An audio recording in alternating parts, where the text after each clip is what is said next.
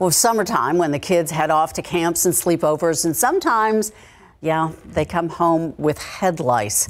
Don't freak out, though. 12 Undersized Marilyn Moritz takes a look at what works best to get rid of the lice and why you might need a little bit of time as well as patience. Yeah, ew. Every year, some 6 to 12 million children get head lice. But as dreaded as the bugs are, they're not dangerous. Lice don't transmit any disease, but they can spread easily from person to person, and their bites can make the scalp itchy and irritated, and sometimes the scratching can lead to an infection. So if your child's friend or summer camp reports an infestation, inspect your child right away. You're looking for tiny yellow or white eggs or nits.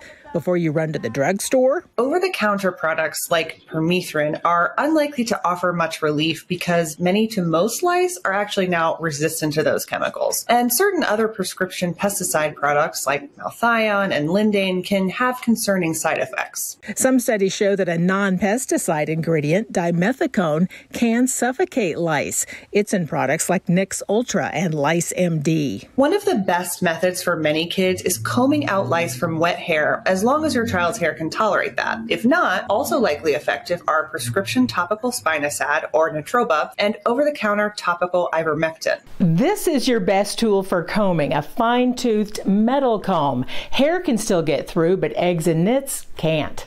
You'll also need a lubricant like hair conditioner or olive oil. Separate the hair into small sections and comb, concentrating near the scalp. As you work, wipe the comb on a paper towel and keep combing until you no longer find lice. Then wash or rinse. You'll need to repeat this every couple of days for several weeks.